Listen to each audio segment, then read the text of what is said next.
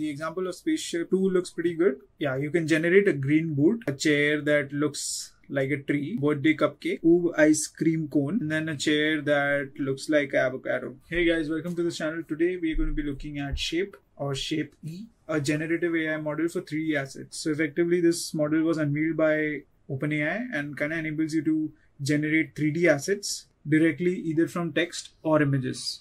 I've kind of tested the model through a bunch of these samples and I'm going to show you how that looks. I'm going to quickly take a look at the paper that was published for this. So you can see the paper has mention of NERF, which is effectively a technique that is used to generate a 360-degree 3D view of an object, person, or an environment. NERF holds great potential for both movies, advertisements, and gaming in the near future. So what shap-e or shap-e enables you to do is enhance the 3D representation of the NERF or neural radiance field. Some of the examples that the model had generated are here, and I've kind of generated a few samples too across both text and image via the Hugging Face demo that the team has provided. You can see these are not perfect. At best, these look like some sort of Minecraft assets, but these can act as a great starting point or can be a good starting point for the model to kind of take it forward from there. You can see there's a ball of food, a penguin, a voxelized dog, a campfire. This is exactly how campfires look in games like Valheim.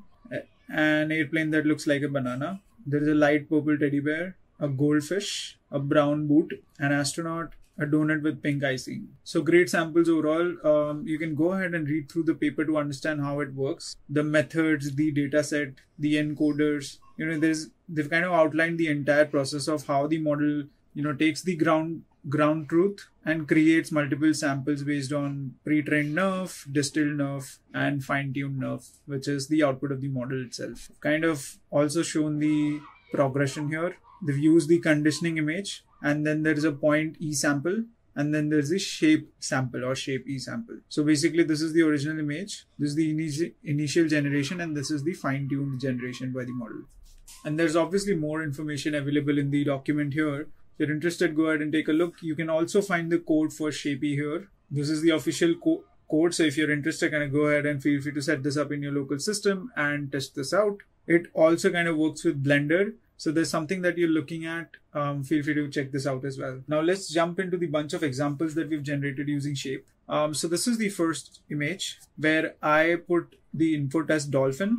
And the expectation was obviously to kind of generate a 3D mesh of a dolphin. And I wouldn't say this is a bad generation. I think this is a pretty good generation. The image kind of looks like a shark though, but because dolphins have those pointy noses, and this looks a bit like shark. But regardless, this is a great attempt at generating a 3D image. Very little context about what the image is, right? I'm going to also try and generate the sample of a spaceship. I don't know if they have predefined examples, but just going to try it out. So you can see there are a bunch of examples they've added here, and it was able to generate the sample. The example of spaceship 2 looks pretty good. Yeah, you can generate a green boot. You can generate a chair that looks like a tree. You can generate a birthday cupcake, which is a pretty good generation. At least the starting point for the assets go. Ooh, ice cream cone. Yeah. And then a chair that looks like avocado. Yeah. So these are some of the samples that they've given, and obviously you can add the text here for whatever you want to generate. You can also upload your images in order to generate 3D meshes. So while we look at other examples, I'm just going to feed in a sample image and see the kind of output it generates. So I'm going to feed this owl. It's obviously very complicated, but let's see the kind of output we get. In the meantime, let's take a look at other examples. So this is the example of a car that I was able to generate. So I put in the input as a car, and this is the output the model generated. Well, it's not perfect, but at least it gives someone a starting point to kind of build from this point. If they're working in Blender, the same chair that looks like an avocado, an airplane that looks like a banana. So really creative in that way. Now note that some samples are predefined, so they may turn out to look better than other samples, but effectively what this means is the model has capability to kind of get to this point. While it's very basic right now, I'm 100% sure over the next few weeks or maybe months, we'll see a much more fine-tuned model for text to 3D or image to 3D. This is a bowl of vegetables, and this too looks great. talk about games like Skyrim 2, you might have seen things like this, even Red Dead Redemption, for example, right? So this can definitely be a game changer for games per se. Then I tried uploading the image of an actual 3D dolphin. This is again an image, not a 3D representation, and it messed up, right? So you can see this is the kind of generation that it was able to do, and I can completely understand why, because it has no view of what the other direction looks like, but that's effectively what it was supposed to do, right? And I think it did a pretty bad job on this. I don't think it was able to even understand what this means. And this is the example of image to 3D, right? I've also tried one more 3D image, and we've also uploaded one more already here. So we're going to check out both of them as well. Now, this is one more sample that I had uploaded from my computer. And I think this is relatively better than what was done here, right? So this is not bad at all, in my opinion. Like, if someone were to use this in Blender, while they may have to work a bit more on the aesthetics of the face, they won't necessarily have to work on the structural integrity. But honestly, it could do a lot better, in my opinion. Like, at this point, it's very, very new, and probably why you see results like this being generated.